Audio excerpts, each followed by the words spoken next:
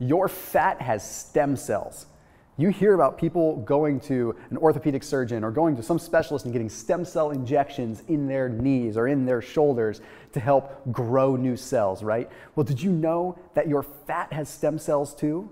So what we're going to talk about is some cutting edge new stuff that's come out of Stanford. Okay, so these Stanford researchers have started looking into fat stem cells to see how they replicate, how they grow, what acts upon what is called the cilium, okay, which is basically the tail at the end of a stem cell. We're going to dive into some research and make this quick and dirty and have some fun with it so you have some fat knowledge. Hey, I do want to make sure you hit that little red subscribe button and that little bell icon so you never miss a beat on this channel. And then after this video, please check out ButcherBox down below in the description to get your high quality omega-3 grass-fed, grass-finished meat delivered to your doorstep. Check them out, don't want to miss it. All right, so here's what Stanford researchers were looking at. Stem cells have, well, I guess a stem. It's almost like an alien-like tail that hangs off of it. It's called the primary cilium. And what it is it's the tail that hangs off of a stem cell that usually responds and reacts to things.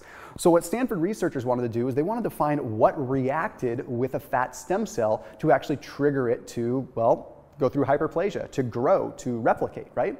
So really interesting stuff. So here's what they did. And I know this sounds gross and weird, but they took mice and they gave mice a particular substance that allowed their stem cells to glow, like aliens, right? So their stem cells were visible. They could look through a microscope and see them because they were lighting up. And the primary cilium, the little tail that hung off of the stem cell, was lighting up too. So they wanted to see what actually was reacting with the stem cell tail. Well, guess what they found? Okay, they found that it was omega-3s that were reacting to the tail and triggering the fat cell to replicate. Now, at first you're thinking, wait a minute, this sounds terrible. I don't want my fat cells to replicate. But newsflash, you actually do, and I'll explain that in just a second. But it's important that you know one really critical thing. Okay, if the stem cell does not get activated, then we see solid links to metabolic disease. So if a fat stem cell just doesn't get activated by anything, you're going to potentially have metabolic disease. Okay, diabetes, obesity, things like that. We're looking at genetic code here, really important stuff. Okay, so why is it not bad that the fat cells were dividing or replicating? Well, it's not bad because we have two choices in the grand scheme of things. Fat cells can either divide and grow that way through hyperplasia, where they divide and create lots of little fat cells, or they can grow individually through these, basically where one fat cell just gets really large and grotesque. Well, which one do you want? Now, full disclaimer, I've done videos in the past that talk about how having less fat cells could be better, but that's what you are born with.